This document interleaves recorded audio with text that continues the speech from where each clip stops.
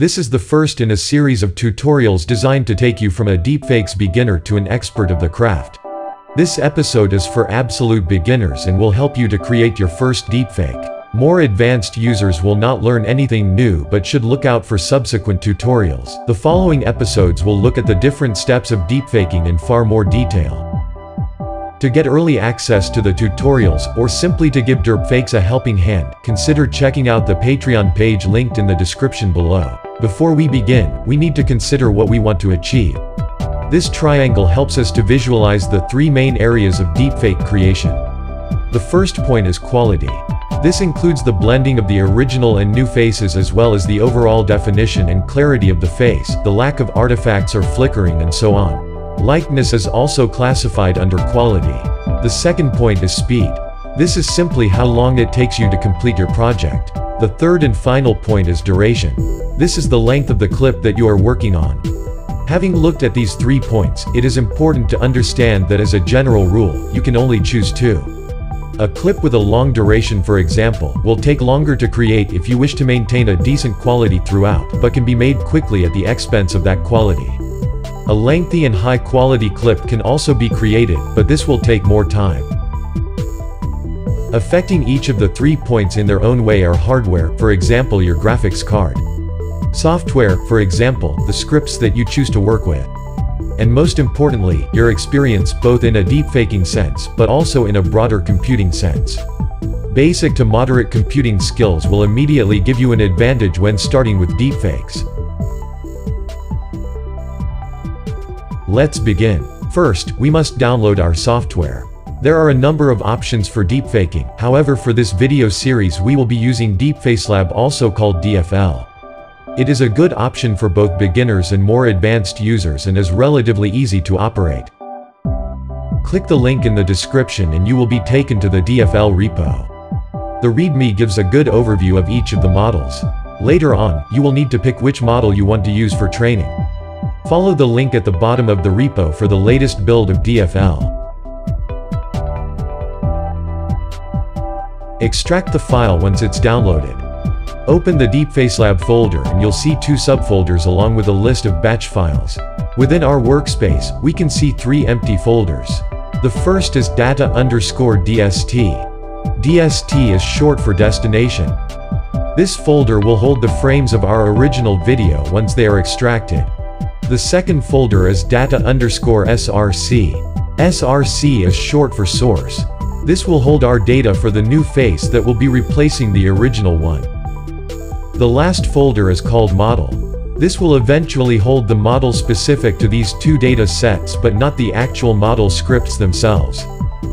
You can also see 2 MP4 video files, data_DST and data_SRC. These will be split into frames and form our 2 sets of data. Both of these video files come with DFL. You can of course replace these with your own videos, but you must remember to rename your own files as data_DST and data_SRC respectively.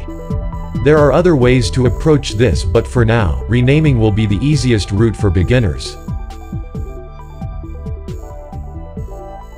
With our video files in place, we must perform 2 operations before training.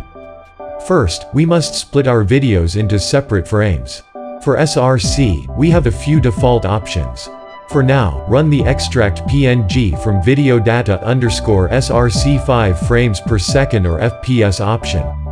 This runs a batch file that splits our videos into PNG format image files. When collecting your own datasets, try to ensure you have a good variety of faces. This means multiple angles and facial expressions. Whilst you do need at least a few hundred images, do not sacrifice quality for quantity. If you want to create a dataset that includes single images, such as those from Google Images, simply add these to data_SRC once you have split any videos you require. Doing so before video splits will cause the standalone images to be lost. Once this is completed, run the full FPS batch file for video data_DST.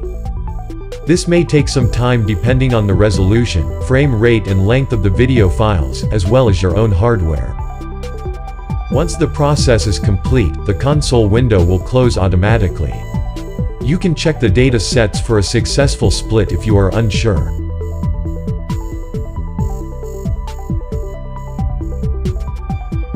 Now for our second operation. Both of our new data sets must go through face extraction. This step can also take some time. Run extract faces dlib all GPU for data_src.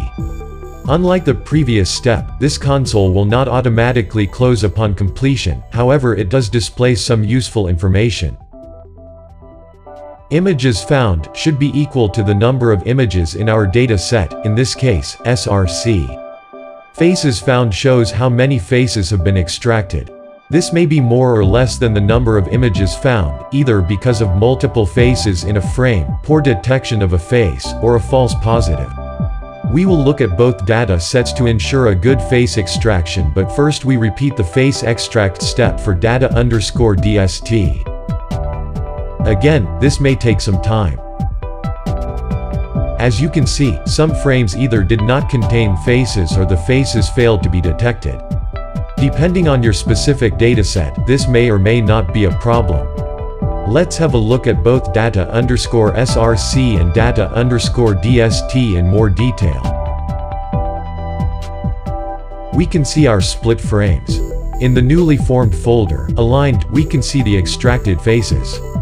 Some of these face detections are incorrect and must be deleted. As this is our DST dataset, it is recommended you do not delete images with blur or obstructions, at least at this stage.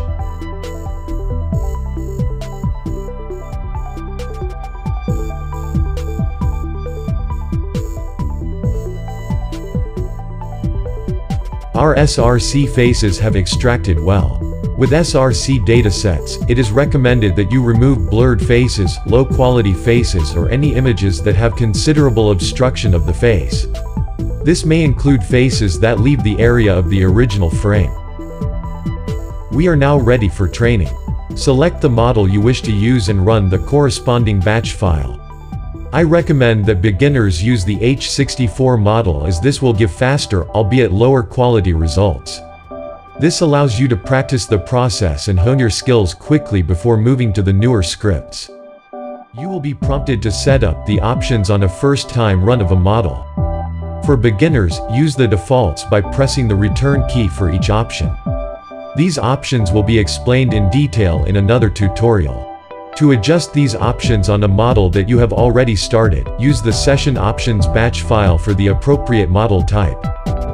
As the model loads, it displays various information, including the session options and size of the dataset. Once it is loaded, a new window appears. This is called the preview window and displays a visual representation of the progress of the training as well as the total number of epochs. To update the preview window, press the P key. To close it and end training, press the Enter key. There is no set rule for how long you should train for. Some people like to look at the loss values at the bottom of the console. I prefer to judge by the preview window, as this also helps to adapt your data sets, something that will be explored in the next tutorial. When you are happy with previews, press Enter to end training. Now we must convert the faces. Sometimes this is also called merging the faces. Find and run the convert batch final that matches your chosen model. In this case, we choose Convert H64. We are presented with various options on how the face will be converted. Just as with the training, beginners should stick to the defaults before experimenting further. Let the conversion run.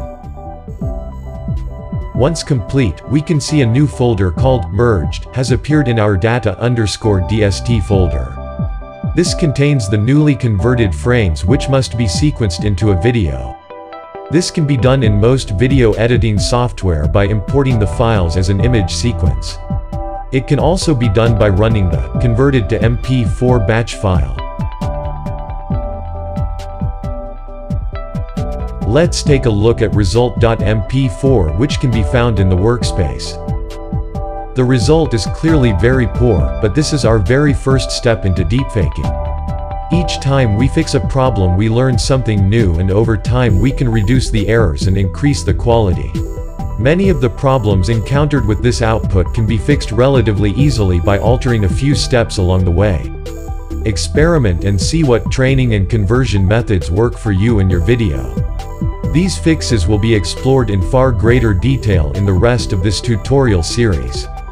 The next episode looks at data collection, dataset creation and face extraction as part of executing a fluid and ultimately successful deepfakes project.